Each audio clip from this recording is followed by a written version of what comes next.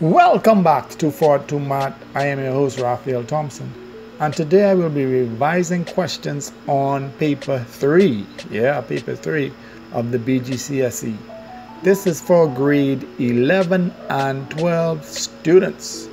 So get your pencil and paper ready. Let's go. I have a timer set for each of the 10 questions, so work fast so you can get your answers, and we will do the answers at the end. Here we go. Question 1. Solve the following pair of simultaneous equations. X minus 2y is equal to 8 and x plus 2y is equal to 4. Go ahead, get it done. Timer is off and running. Work fast.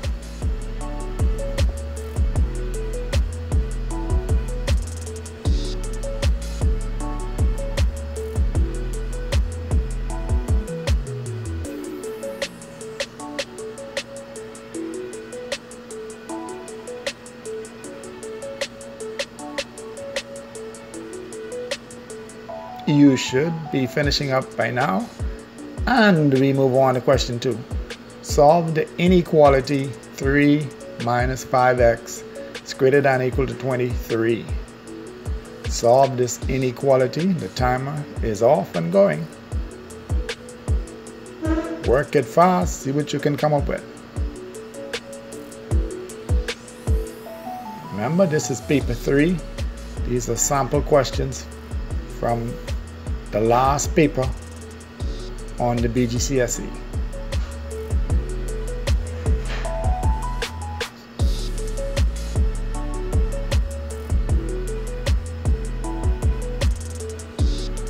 You should be finished with that one, and we move on to question 3. Solve the following equation for y, giving your answer in scientific notation or standard form. 2.3 times 10 negative 2 in parentheses times y is equal to, in parentheses, 1.15 times 10 to the 3, 10 to the third power. Go ahead, solve for y.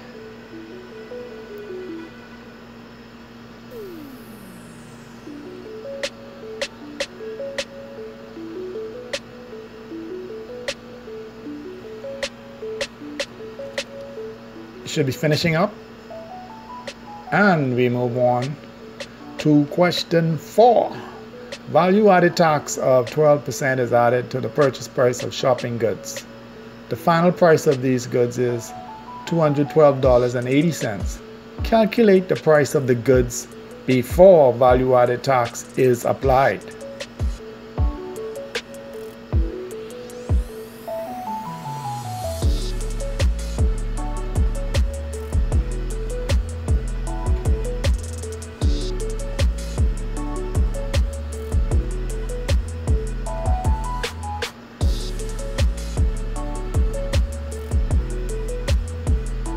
Should be finishing up now, and we move on to question 5. For the matrices A, and you have 3, negative 2, 4, 0, and B, 2, 3, 5, negative 1. Calculate the matrix product BA.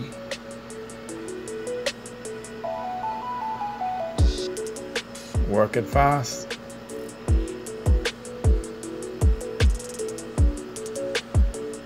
Matrices, you have to know how to deal with them. For paper 3 BGCSE, guys. Here we go.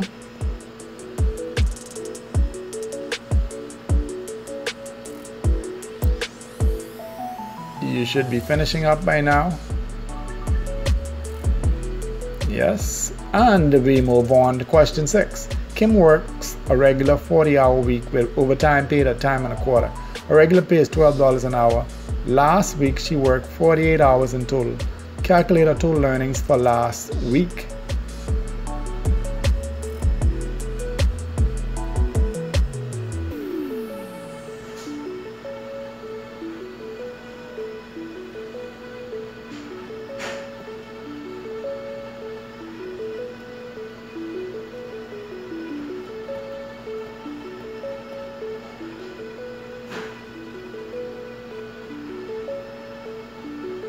You should be finishing up by now. Yes, and we move on to question 7. Vector AB is equal to y, vector dA is equal to x, and vector CB is equal to z. Express in terms of x, y, and z. A, vector DB, and B, vector AC. Go ahead.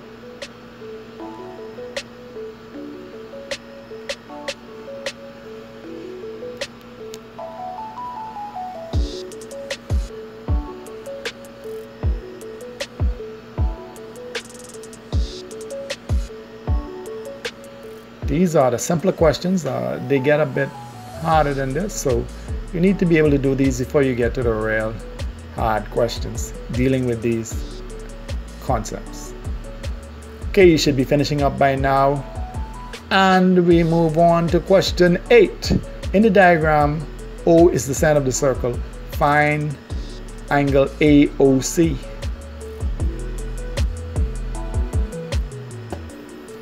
Use the numbers. Work it out. Get cracking. The timer is off and running.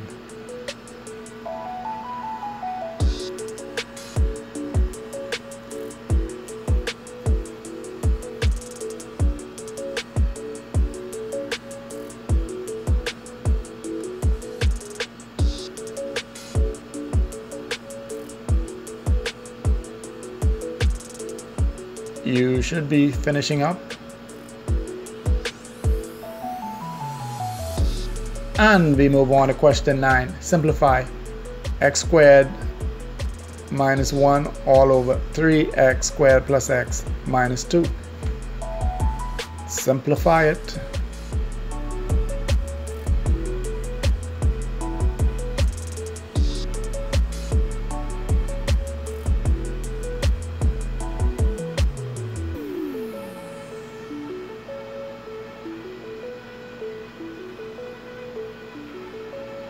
This is algebra. You need to know how to handle questions like this for paper 3 BGCSE.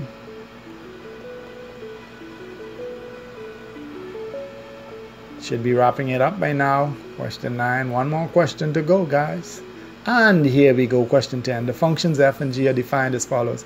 F of x is equal to x squared minus 2 and g of x is x plus 1. A, calculate the value of f to the negative 3, and B, calculate the value of x for which g of x is equal to negative 5. Go ahead, get cracking. You need to be able to deal with functions on paper 3 of the BGCSE. Yeah, and this is a simple one. Gets a lot harder than this for functions.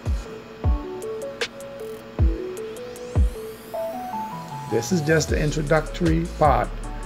Next time it gets a bit harder for you guys. You should be finishing up, and you know what's coming up now. We will be dealing with answers, of course. So mark your paper.